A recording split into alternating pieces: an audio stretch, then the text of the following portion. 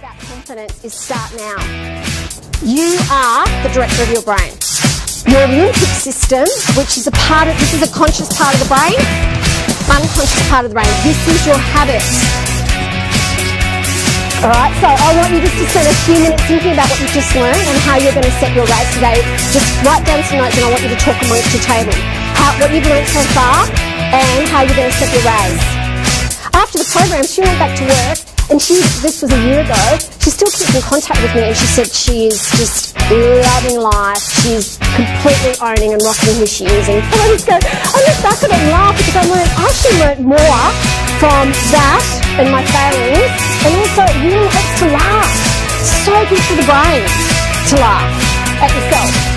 And she said she completely changed her body language and went, yes. And she said, no, and it made her feel heaps different.